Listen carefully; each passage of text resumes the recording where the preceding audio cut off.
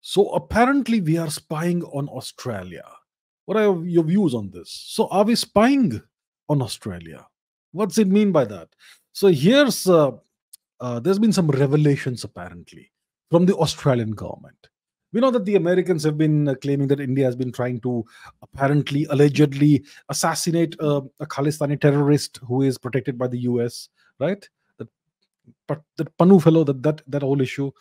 Now the Australians are claiming that India has been operating a spying operation on Australian territory. So let's see what. Let's find this. Um, okay, let's do this. So here's a report from ABC, which is the Australian Broadcasting Corporation. This is from 30th April this year, 2024. India's Modi government operated nest of spies in Australia before being disrupted by ASIO, which is the Australian whatever intelligence thing.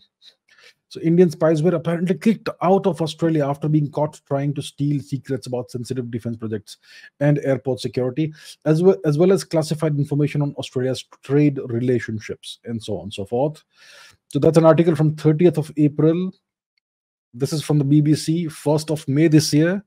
Australia sidesteps reports that it expelled Indian spies, and the Australian government has talked up its close ties with New Delhi despite reports that two Indian spies were expelled from the country in 2020, apparently. In 2021, Australia's intelligence chief said that foreign agents had been operating locally in the previous year, but he did not say their nationality.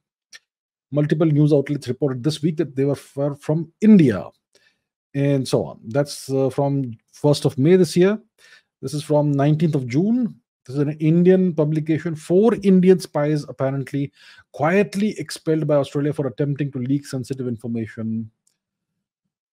So Australia has quietly expelled 4 Indian spies for attempting to blah, blah, blah, blah, blah. The spies purportedly tried to gain access to sensitive information on Australia's defense technology and airport security protocols, and so on and much more. And so on. Okay, so that the spies developed targeted relationships with current and former politicians, a foreign embassy, and a state police service. The spies monitored their country's diaspora community, which means Indian, apparently, allegedly India's diaspora, and tried to obtain classified information about Australia's trade relationships, and so on. You can read this. And this is from September 20 this year, and today is September 22. So that's just a couple of days ago. So Indian spies allegation, Australian PM Albanese says such matters raised privately. What I do is act diplomatically and have those discussions, and that will no doubt be something that is raised, says Australian Prime Minister Anthony Albanese. And yeah, so that's the deal. Okay, that's the claim that is being made. That's the allegation that's being made, that India was operating a nest of spies in Australia, and the spies were allegedly, according to these claims, monitoring the Indian diaspora. They were cultivating relationships with current Australian politicians, former Australian politicians, at least one foreign embassy. They were trying to, and so on. Okay, whatever. You saw the claims. You can read up at your leisure if you like. That's the claim that's been made. Now, as always, there is no evidence that is presented to substantiate the claim. It's just a claim that's made. And so what do I make of this? Look, what I make of this is very simple. Every nation spies on the others. Okay, let's be very clear about this. When you have a foreign embassy on your territory, you have to treat it as a nest of spies.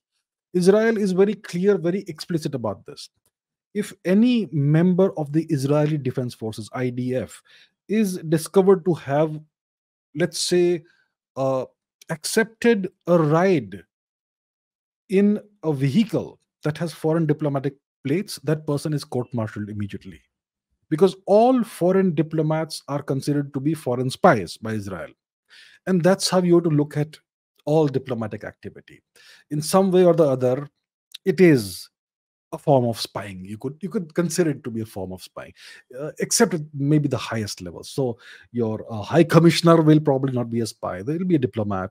The ambassador won't be a spy. That person will be a diplomat usually. But you have military attaches and trade attaches and whatnot. Okay, all kinds of attaches you have, who have different functions to carry out, and some of these functions involve gathering intelligence overtly, covertly, whatever.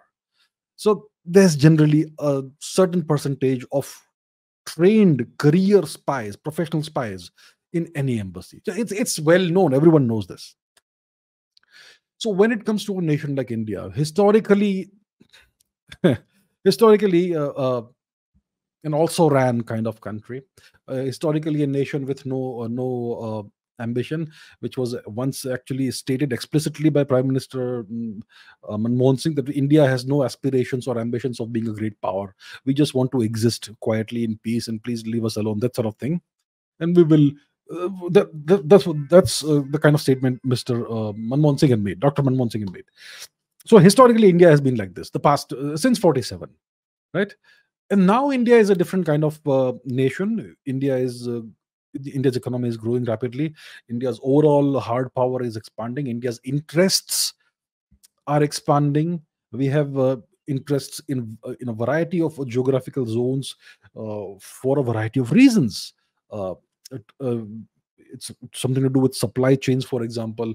It's something to do with access to resources in various parts of the world, and so much more. So much more. So naturally, as your interests expand, you would want and need to gather information that is pertinent and relevant to that. And it's possible that there may be a little bit of maybe some grain of truth to what these allegations claim. Maybe, possibly, perhaps. Okay, I have no idea. It's possible there could be some grain of truth. Is it also not true that all the other foreign embassies in India spy on India? Of course they do. It's very clear. It's known. India expelled a bunch of Canadians last year, didn't we? A bunch of Canadian spies from the Canadian embassy or consulate or whatever it was, from probably from Delhi, if I'm not mistaken. I may be wrong, but you can look it up. So it's a routine thing. So it's no big news that an embassy would spy upon its host country. No big deal. But to announce this and make, publish this and tell the media about this, that is kind of unusual. Usually these cloak and dagger things are done behind the scenes, away from public view. And there's a whole lot of intrigue that goes on behind this. So to make this public is, well, the purpose of that would be to apply some kind of pressure on India. And Australia, as we know, is a nation that is essentially owned and controlled by the US. I mean, Australia is a wonderful nation, very nice people. We in India have great cricketing ties with Australia, and there's a significant Indian diaspora there. But overall, if you look at how the relationships work, Australia is part of the Five Eyes coalition, or whatever you want to call it, Five Eyes partnership. Australia is one of the Anglosphere nations, one of the closest allies of the US. And you could say, I mean, there's a permanent US military presence in Australia. The Australian government has also in the past allowed the United States, to test nuclear weapons on Australian soil. So the relationship is extremely close, and you could, to some extent, say that the US is Australia's guarantor of security and much more. And the relationship is kind of comparable to the relationship the US has with Japan. So if the Australians have made such claims, allegations, you could perhaps imagine that there could be an American angle in this. The Americans, before this, the Canadians have made various claims, right? Justin Trudeau made various claims about whatever, the entire fiasco that happened last year, and the relationship, the diplomatic relationship between the two nations reached all-time lows because of Justin Trudeau, and the allegations he and his government made about India. One could also imagine that there could be a US hand behind this. The US controls the Five Eyes coalition, the Anglosphere. The US is the most powerful nation. All these other nations are its various client states, the closest clients. and they'll do what they're told. So if the US wants to apply pressure on India diplomatically, it can have it done via all its client states: the UK, the UK, Australia, Canada, and New Zealand, and various other EU nations, NATO nations, whatnot. It's got a whole array of choices at its disposal. So my views are that the US is trying to apply pressure on India from a variety of fronts. The Canadian allegations, the American allegations about India allegedly trying to assassinate or neutralize a terrorist who is shielded and harbored by the Americans, these Australian allegations. It's all about creating this sense of siege. We are being besieged on from all sides, that sort of thing. So what does it mean? It means that they want India to change its approach to certain things. What could those things be? One is obviously the relationship with Russia. The Americans want India to cut off its relationship with Russia and become a complete US client state, a vassal state. India is too big, too large to become a US vassal state, but the Americans want this to happen. And things like that. So this is all part of US pressure tactics on India. That's my view on this. Whether it's true or not is beside the point. Every nation spies on each other, on the other. The Americans have a full time, I assure you, flying spying operation on India, and that's no big deal. As a great power, as a superpower, they would be spying on everybody, and it makes sense for them to do that. So if India is also doing a little bit of spying somewhere or the other, what's the big deal? I mean, it's no surprise to anyone. But yeah, so that's my view on this matter.